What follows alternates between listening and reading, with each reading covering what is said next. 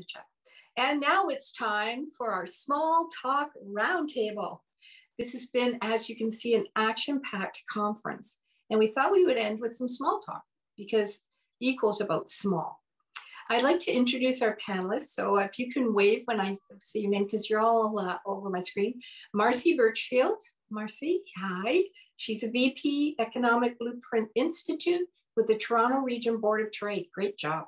Sherry Colbourne. Sherry, hi Sherry. President and CEO of Spark Center. Joanne Fedeyko. Joanne, there you are. CEO, our founder of the Canadian Women's Network, which is an incredible organization. And Rossi, who I listen to on the radio all the time, finally get to see your face. CEO of the Ontario Chamber of Commerce. And Tanika, if I've said it wrong, McLeod, co-founder of MinuteSkill. I mean, what a great assortment of skills and people on this panel. So we're going to have an open discussion on solutions and opportunities for small business to overcome the problems and issues they face and get to the next level. I'd like to pose an open question. So here it is. We have a situation where many businesses are struggling due to the pandemic. Hey, did you know that we've been in a pandemic for 2 years? Anybody clue into that? We have a cross-section of panelists across government agencies through to private industry. And what resources should founders be aware of in the ecosystem that could help them and they may not necessarily know about? So that is our question. I'll read it again. What resources should founders be aware of in the ecosystem that could help them that they may not necessarily know about? And I should put my glasses on, but I'm just too darn vain right now. Okay, Marcy, let's start with you. Would you like to take us on that first question? Yeah, sure. So thank you for having me, Barry. Thank you for the invitation. Good to see you again, and congratulations on this great conference. It sounds like it's been very successful today. So I represent the 11,500 members of the Toronto Region Board of Trade, and I'm going to start by saying that local chambers and of commerce and local boards of trade are an excellent resource for small businesses. And we do everything from advocacy on behalf of business, from issues as issues that may affect your operations, land use and transportation planning, issues that deal with getting employees to your place of work. Issues with dealing with remote work, essentially. All of these are sort of policy issues that have policy advocacy lens to them, and local chambers of commerce, and particularly our Chamber of Commerce, that we really work to create networks. And I'm sure Rocco will talk a little bit about this too. From one of the things that our CEO did when she first became the CEO of the Toronto Region Board of Trade was start a network across Canada of large major metro chambers that have kind of different issues from maybe rural chambers of commerce, and then also a network of local our biggest local chambers in what we call the Innovation Corridor, to advocate on behalf of policy issues that really connect people and jobs and businesses across the Innovation Corridor. But the other thing that local chambers do, and bigger chambers do, is provides kind of support programs as well. So everything from if you're a small business and you're looking to grow and expand and scale, offering programs to teach you how to trade, to introduce you to trade markets. The Toronto Region Board of Trade does a lot of that with its World Trade Center Toronto arm. So and I think in the pandemic we really realized how important these networks are, right? Because we had governments, creating programs, everything from CERB to, the rent subsidy program, some of which didn't land right, when it went into the market. And so they use these networks like the Chambers of Commerce to really fine tune some of the programs. And the way that those chambers tap into its members is by surveys and that. So we get feedback on what's working, what are the pain points of members, and then provide that to higher levels of government to really fine tune some of these programs. So I'll stop there, but I think it's really programs and advocacy that a lot of these local chambers and boards of trades can offer small businesses.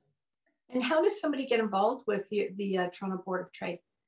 Yeah, so you can become a member. You can come to events. There's all sorts of there's young professional networks that we have, all sorts of networks within the Board of Trade. So, but I would start by by some of the events that we hope to get back in person as things open up more regularly. Yeah, I think everybody wants to, but I still think a lot of people are a little bit nervous of getting out there because it's so complicated. It's so confusing. But I think people need to know also that other markets are opening up more broadly than Canada is. Just coming back from the States, not that that is a great example, but I think Canada needs to think about how look at themselves compared to other markets to kind of gauge what's happening. Absolutely. I'm with you 100%. Okay, Rocco, so you represent over 60,000 businesses. So what are your thoughts to share with entrepreneurs? Well, Marcy did a fabulous job, whether it's a board of trade or a chamber of commerce. Beyond the advocacy, though, and the policy, which is fantastic, and the Blueprint Institute is really best in class, that I really encourage people to follow their reports. But in some respects, and particularly for small businesses, even more important is networking with other business people. I mean, Tiana was telling her story of borrowing and or stealing from other companies.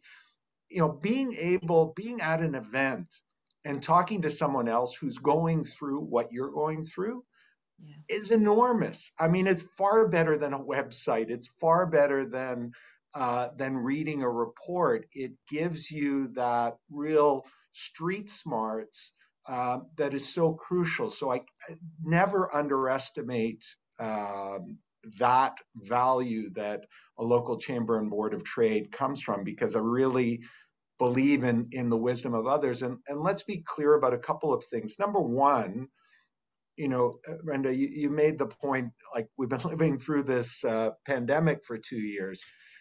Let's be clear that there's been a tale of two Ontarios, two Canadas through all of this. Because quite frankly, if you've been in technology, in essential services, in finance, in a number of bigger operations, yes, you've had difficulties and bumps on the road, but you've done quite well. And in fact, if you've been in technology, you've done extremely well, because so many businesses had to speed up their plans around technology. But if you were in tourism, in hospitality, in restaurants, in personal services, gyms, live music, you've been kicked in the teeth from the beginning.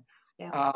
And you are having a tough time coming back. And yes, we have to look at how other markets are reopening, but let's understand that getting back to normal or opening up doesn't mean forgetting what we've learned. I mean, we still want to be encouraging people to get their booster shots, to use in high volume areas. Still, it kind of makes sense and is respectful of others to use a mask. And I mean, look at when cars suddenly arrived on the scene and there were lots of early accidents, people didn't say, let's go back to before and eliminate accidents, or let's let her rip. I mean, we had seat belts and we had speed limits and we had stop signs. So let's do it in a way that is respectful and as safe as possible, understanding that risk is not going to be zero, but that's going to be important. And the issue of funding comes up again and again and again. And we at the OCC put out a report just a little while ago called "Capital is Key." It's at the OCC.ca site in our reports, and I highly recommend that, because it also has a listing of a number of government programs and services to access And aside from pulling together this great conference, obviously Barry and the eQuo work around bringing together angel investors, other forms of investing that go above and beyond necessarily what maybe your local bank or credit union might do, is a great place to start as well. You know, Rocco, I think a lot of small businesses and founders, especially founders, because and I love there are two classes of business groups in Ontario and Canada. It's so true. We've all seen that. But if someone's listening right now and they're starting on their journey, I don't necessarily think that the Chamber of Commerce is a place that they can go to. I think there's an intimidation about that, or that, well, I'm just a small business, or I don't have much going on right now. But you're so right. The networking is critical for people, and we haven't had that for 2 years. It's been lacking. It is your MBA. It is your university college of business, because you are learning from the school of hard knocks of other people going through the same stuff you're going through. Yeah.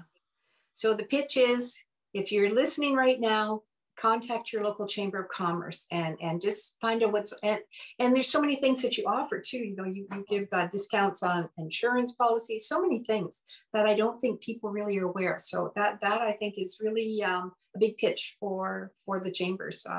I love the chamber here. You're bang on. I mean, the insurance program is probably our most used program across the country, and it allows small businesses to access great health benefits at a very reasonable price that doesn't jump around from year to year, because you pool the risk across because the Canadian Chamber is also involved in this. So it's not just our 60,000 businesses in Ontario, it's a couple 100,000 businesses across the country that then pool that risk to get you great buying power on a number of things, which is key, not just for your health and your families, but also for attracting and retaining people, because very often big companies have an advantage over you in terms of deep pockets and what they can offer. So this gives you a suite of benefits at a reasonable price to help you get in the game. Yeah, great advice. Sherry, I'd like to go to you now and tell us about Spark Center.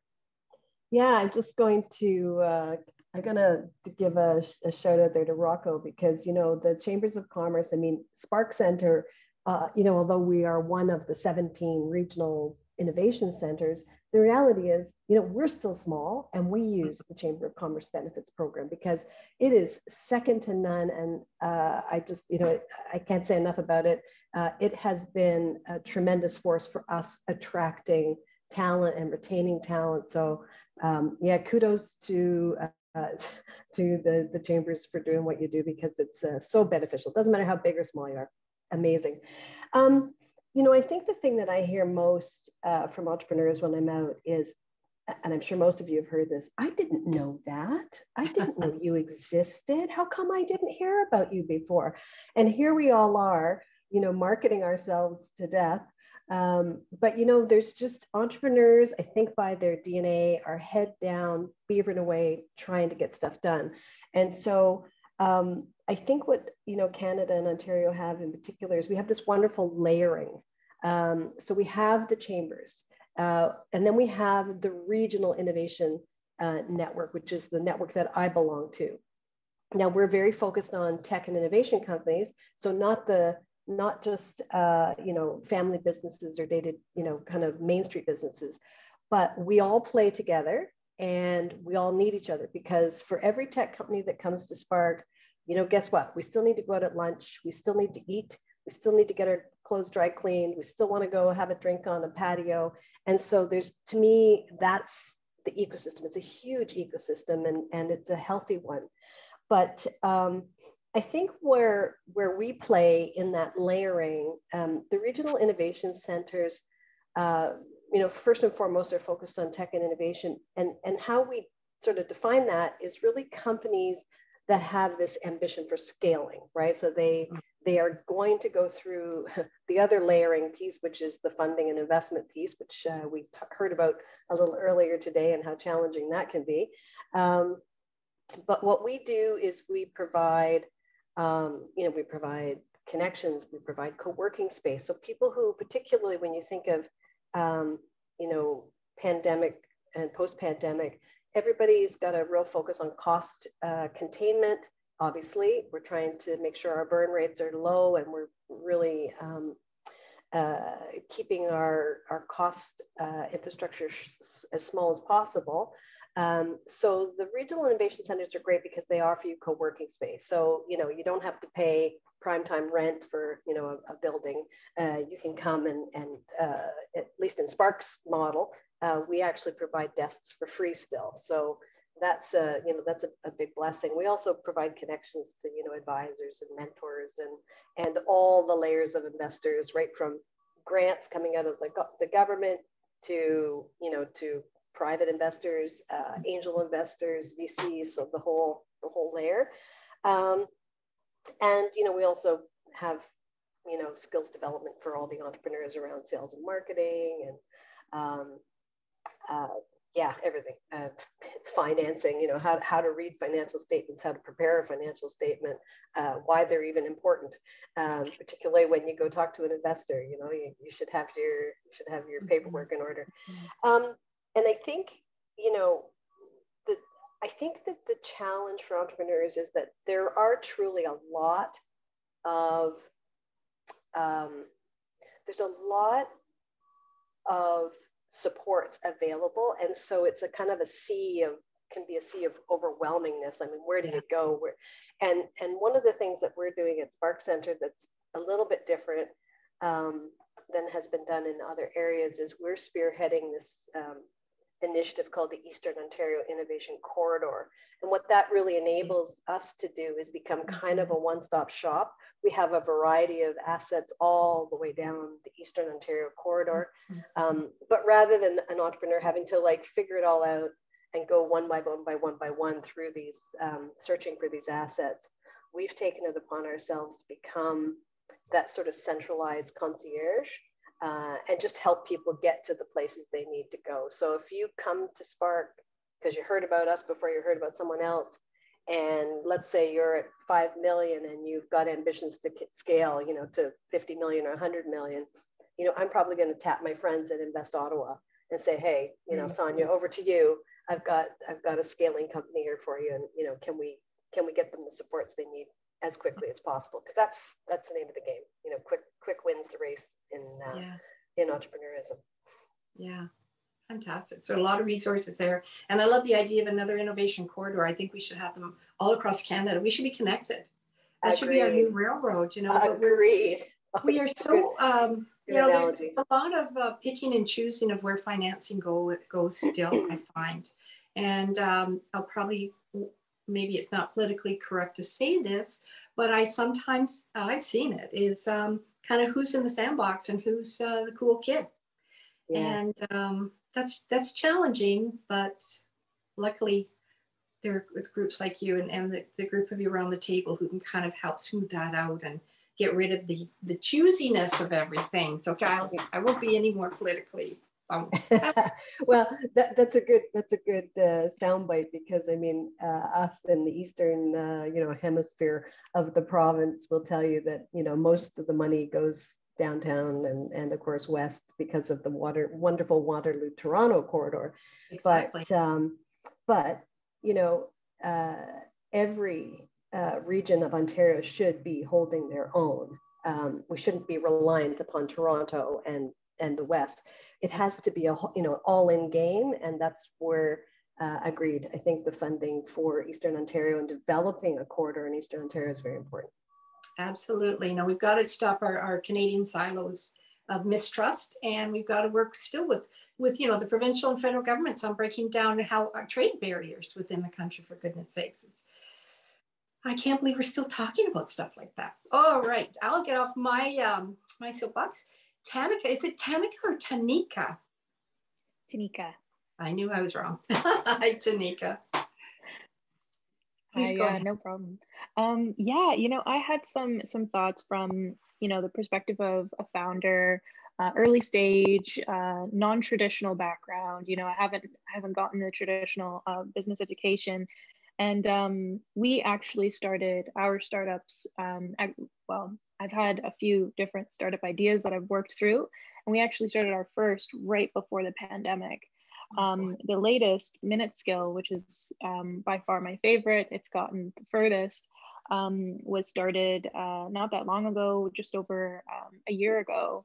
And in our experience, much to what Rocco was saying about the different experiences during this pandemic, it helped us actually connect a lot more because everything was remote. And so we could gain access to a lot more people without having to be in person. So there were some benefits to having everything remote for our team, being able to work entirely remote. The idea that having an office space is not necessarily something you need to budget for in your earliest stages now. It's more traditional to have co-working spaces or remote teams. So there were some benefits, but there are still a lot of challenges that we need to be wary of. And so I think these might be tips more generally for entrepreneurship, not just in the context of a pandemic, but there are challenges always. As an entrepreneur, I think, 99% of our job is solving problems in our day-to-day, right? And so I think it's really important for entrepreneurs from the get-go, especially young entrepreneurs who don't have the experience, to tell them this in the beginning, is to get real about the situation that we're in.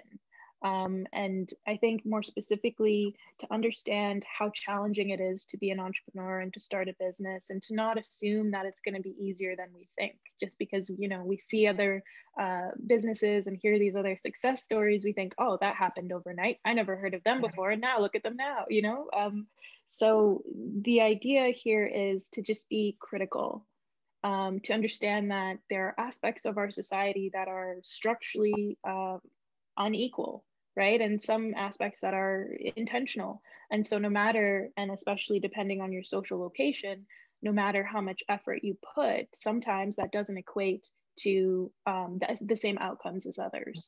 So to get right about that situation, I think in the beginning is really important. And following that, because we know this about our society, because we know this especially about business, and especially in the tech ecosystem, build a community around you to help you through these challenges. Because not only, if you're a person like myself, a young racialized woman in the business and tech space, there are structural barriers that will be, far more challenging to get over than the everyday business challenges.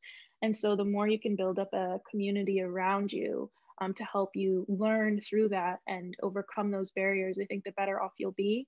And in my experience, in the beginning, we were very shy to reach out to small business centers, chamber of commerce, accelerators and incubators. We just didn't feel like, well, firstly, we didn't know what we would get out of it. But secondly, we also didn't feel like we were part of that ecosystem. And so for anybody who feels that way, especially if you're very early stage, remember that everyone feels that kind of imposter syndrome.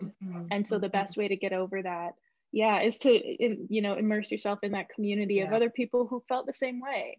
And so I really do want to emphasize to build a community around yourself. Seek out these business centers, the Chamber of Commerce, like so many of my panelists have been saying. Their job is to connect you and to support you. So definitely do that. And my last piece of advice here is to never stop learning, really. The whole job is to learn. As soon as you reach one stage or achieve one phase or milestone, you have a whole new world in front of you that you need to learn. And that, I think, is true for anyone who has that professional degree. Like, I have some founder friends with MBAs who are just as lost as I am with some things. And then you have folks like me who have, a criminology degree, a political science degree, and social or socio-legal studies degree. So completely different from, MinuteSkill, which is a social learning app. But all the same, we come to this with fresh eyes. We've never done this before. And so you have to constantly be learning because your context is changing. And so for that, actually want to mention something that Tiana mentioned, you know, how sometimes she'll look at other businesses and sometimes she's not sure if, you know, is that stealing, is that all right? And I actually would really strongly encourage people to do that. I think that if you're in an area, like for instance, we're in social learning, this combines, you know, social media kind of engagement and e-learning. We need to master those two spaces, right? We need to know all of the big figures who played in those spaces and what they did and their successes, their challenges. So you actually really want to study your competitors and similar companies and people who have done it before you. Of course, double check all information you find on the internet. We all know that. But I think it's really important to never stop learning in your journey. And I find whenever I start to feel stagnant, it's because I've somehow become disconnected from my learning journey along the way. So, I mean, those are not necessarily specific to the pandemic. I think when things get tough, you just need to lean on your community. You need to lean on your learning resources, and also just always stay clear on the situation that you're in. It's not going to be as easy as you think. I think it's never as easy as we think it's going to be. And so sometimes just having that awareness can really help you navigate those challenges in the first place. Wow, wonderful advice. So, so true. You know, people with MBAs, to me, that's great, but you need life skills, and you gotta figure things out just by experience them, which is exactly what you're saying, and it's so, so true. All right, Joanne, who is the founder of the Canadian Women's Network, I know you've got some great advice, and we've got about 5 minutes left. So, wow, I thought we just need another hour or so to talk about this, but Barry said no, next time. I think just like share all the links out. So yes, they are. Yeah. I'm going to say yes to what everybody said. And because I couldn't agree more with all of the resources that are out there. I'm going to say also like, so think about local, but also as everybody that knows me, think about global. There are so many great resources across Canada. I love the idea of the Canada corridor. Not sure why we haven't done it really yet. Truly, I know several have tried and several are doing in some ways, but you know, when you're outside of Canada, people are amazing. They expect us to be connected. They expect the cities, the mayors to talk, you know, the different regions to talk to each other. And the founders and entrepreneurs have so much to benefit from. If you sit in Alberta, where I am today, and you're connected to, you know, Halifax or into Victoria.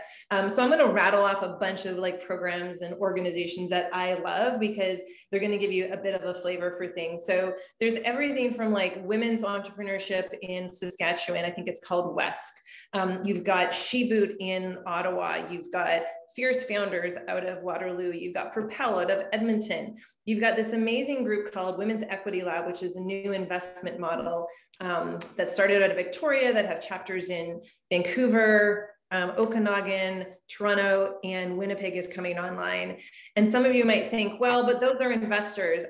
But what great access and resources investors are. So you don't just have to chum around your entrepreneurs, you can actually go and find those others in those ecosystem for you as well.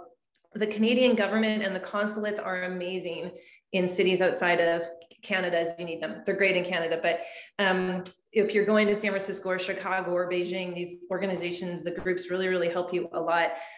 Find organizations and groups that are within kind of your industry. So there's like women in mining, women in fintech, women in agritech. Find those, find others that are, again, maybe alumni groups and networks through accelerators and programs. Participating in something like CDL in the Rockies might be really great for a company in Toronto region. Find things also that like, actually, if you can't find things, build your own. That's going to be my other statement. Go find those networks and put something together yourself. It's easy enough to like throw a Zoom together or throw a happy hour, or bring some folks together in that if you're not finding it, or if you just want to augment it. We, of course, have our women's network where female entrepreneurs can join, and it's pan-Canadian, and we connect them into our network of US and global advisors and investors and mentors and executives there. So we're a big fan of like connecting out into like global regions as well. And I think that's all that I'll say on that. We don't have that much time. I've really appreciated being here. And, I think the idea of that, Tanika, what you said, just building that community, because days are really hard. Don't plan a 1 year, plan for your business, build a 5-year plan, take it slow, focus one thing at a time. I know it's really hard, but you'll get there faster if you do it that way. Wow. Thanks, Okay, so we've got a few more minutes, and let's do just a quick lightning round. So what are your top 3 things of advice that you'd give to somebody sitting here right now who's kind of overwhelmed with what's happening to them and they don't know what to do next? What would you suggest they do? Rocco? I think Tanika put it best. Be a sponge. Be willing to continuously learn, and reach out and network. Your problems are problems that other people are facing right now or have faced. So there are solutions. You want to go fast, go by yourself. You want to go far, go with others. Great. Yeah, great advice. Marcy? Yeah, I would say network, right? Like I think it's a common theme. You hear about all of these resources that are available to you as an entrepreneur, and that's how you get the wind at the back, of the sails. I think is through a broader network, and so that's what my advice would be. Love it. Tanika, you got any more to give to us? Yeah, I mean, everything my panelists have said has been so helpful. I think, honestly, when you're overwhelmed, you just need to connect with people. Just to reiterate, don't be afraid to connect with people. Sometimes I think, especially as a young entrepreneur, you feel like you might not be in a good position to speak to somebody who's more experienced, that they might find it laughable or something like this. Don't feel that way, because most people are extremely happy to help. Like we've all said, don't try to reinvent the wheel. Others have done it. Learn from others. And if you ever do get a response that is unkind, that's just not a person you want to work with. And maybe there will be those people that you encounter, but that's not the entirety of networking. The majority of people will be helpful and will want to help you, because like even myself being an early stage, we haven't accomplished much, but we have accomplished getting to our pre-seed. I would love to just share everything I've ever learned with as many early stage founders as possible. I think that's just a natural part of being an entrepreneur, being a business owner. So don't be afraid to reach out. Wonderful. Sherry? Yeah, I'm going to say network, and I'm going to say focus on sales, right? It is easy as a young entrepreneur in particular to get busy doing really fun stuff like networking and like connecting. But you have to be very intentional about your sales. As we all know, it doesn't matter if you're small or big, cash is king. And sales is the best way to get cash. So forget the investment, it will come. But if you got revenue, everybody wants to give you some money. So focus on cash. Good, great advice. And finally, Joanne. Find your core team, those people that have your back, that you can call, because it's many, many hard days, and life is hard in general. And then you're going to start a business on top of that. So just know who's your 411 or your 911 that's out there, and really rely on them and know that they're there for you and they want to be there for you, and use them a lot. Wow, you guys, what a roundtable. So Marcy, Sherry, Joanne, Rocco, and Tanika, thank you so much. I wish we could talk longer. There's so much that we should be discussing, but I want to thank you for your time and your sharing your experience. And wow, we've all gotten so much from you. It's been great. Thank you so much. Thank you. Thanks. Thank you.